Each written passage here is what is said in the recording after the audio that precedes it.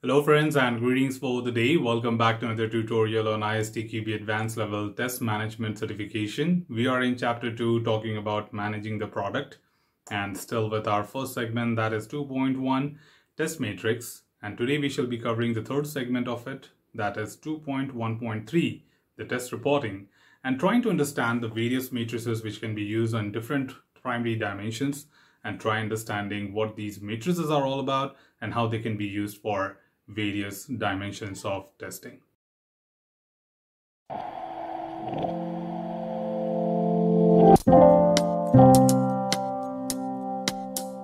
Well, to begin with, of course, in our previous tutorials of this particular chapter, we have told you what the test matrices are and how exactly this can be used to consistently monitor the ongoing progress on the project.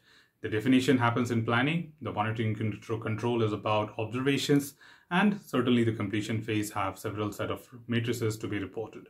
But at this point of time, we would like to understand throughout the journey of the monitoring and control, what are those different dimensions which we can actually monitor with help of these matrices. And as a part of this particular segment, we'll be deep diving into that and discussing about each and every dimension in more detail. But before that, let's set up some quick expectations and context about this particular discussion. To start with, of course, the test management should understand how to interpret and use matrices to understand and report test status. For higher levels of testing, such as system testing, system integration, acceptance, and security testing, the primary test basis is typically the work product, such as requirement specification, use cases, user stories, and product risk. Whereas matrices of structured coverage are more applicable to lower levels of testing, such as component testing, component integration testing, or any other thing which happens as a part of things like maybe interface testing, etc.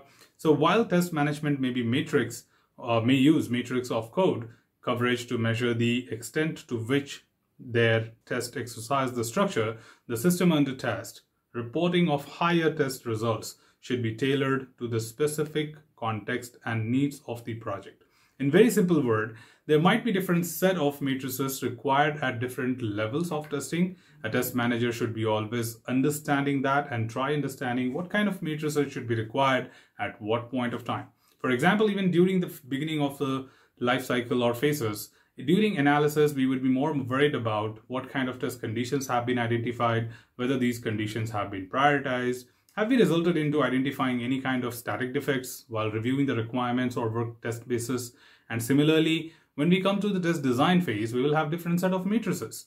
Like we will talk about the number of test cases created, number of test cases traced back to the requirement, what kind of identification we have had with respect to the data preparation. Then implementation would have, again, a lot of matrices related to data, environment, the prioritization, and many other things. So that's where we want to understand that the matrices do not remain the same. As we proceed with the life cycle, as we conduct different test levels, the set of matrices would be also different. So here we discussed that in the initial level of testing, like initial levels, we would use more of like coverage measurements. But when it comes to the higher level of testing, we would more be interested in completion and those matrices which reflect the management, that how are we progressing and achieving the required goals. So further to add here, the objective of reporting matrix is to provide an immediate understanding of the information for the management purposes. Matrices can be reported as a snapshot of matrix at a point in time or as the evolution of matrix over time to evaluate the trends, which certainly talks about things where we can say at this particular interval of time, what is that we have done particularly, then what is the trend from the last 3 weeks of time. So generally when you say, for example, you are following agile methodology, then for a particular sprint, you will have the data, but you will also reflect a trend of the last 3 sprints, that how you have been progressing and what is the accumulation. So we call them as cumulative data to present it to the leadership. So again, depending on the type of team and stakeholder you're reporting to, the audience would decide what is the formality of the report and what kind of content to be included, and also the frequency of reporting, right? So with that note, we can understand what exactly the use of matrices are. So here we are also saying that product risk, defects, test progress, coverage, and related cost and test effort are measured and reported in specific ways at the end of the project. Let's deep dive into this and try understanding what it takes to monitor them. So right here are the examples for our reference. So matrices can be measured, used to measure multiple things. Like we can talk about defects, risk, test, and coverage as well. So here are the example of product risk, like percentage of risk which have all tests passed, percentage of risk which have some or all tests failed, and percentage of risk not yet completely tested. I think again, as per the syllabus is concerned, we are not having the formulas defined as a part of our syllabus. So you don't have to worry about calculating them. But just for your information, I would like to explain you one of them, that how these things are calculated. Of course, each of the metric would have a formula associated with it. So right here, if you see the first one, percentage of risk of which all tests have passed. That means, first of all, we'll find out a risk. We will find out the traceability and figure out the number of test cases written for that risk.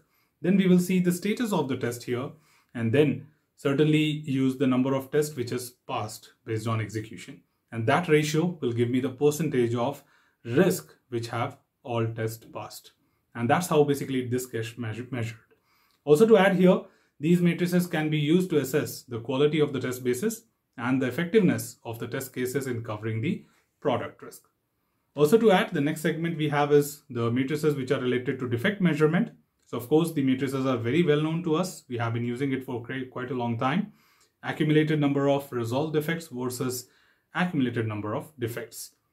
Breakdown of the number of percentage of the defects by all these filters. So yes, we do find them as a part of the field value in the defect report, and that can be pretty much used to use or reflect a particular metric.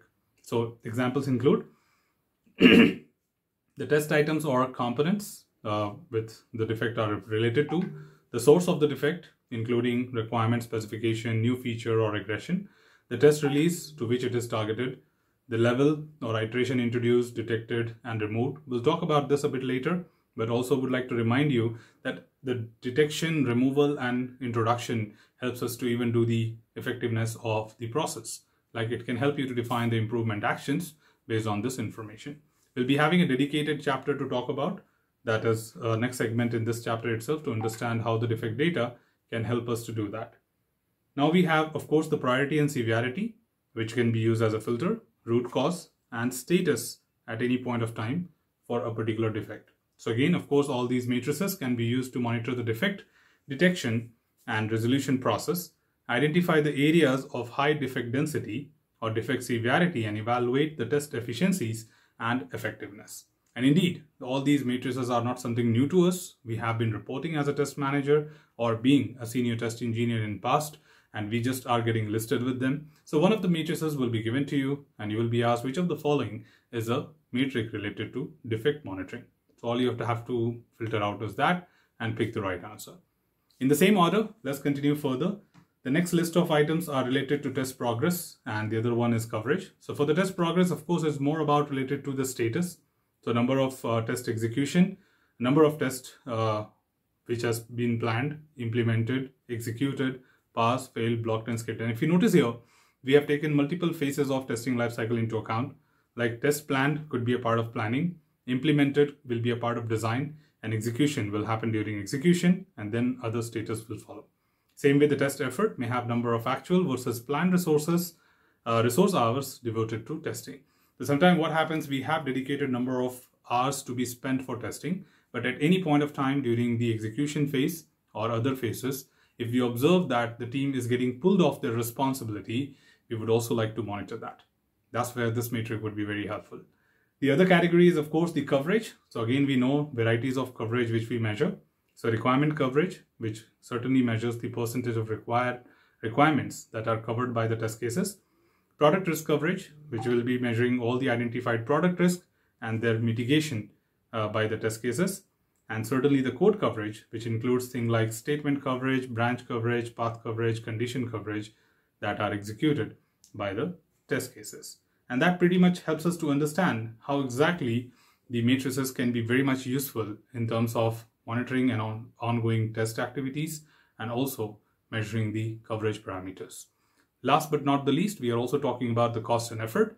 And right here is the list of those matrices which we can measure as a manager about cost and the test effort as well. So of course, we do have residual risk or untested components. For untested components, the potential impact and likelihood of defects in the components that are not tested.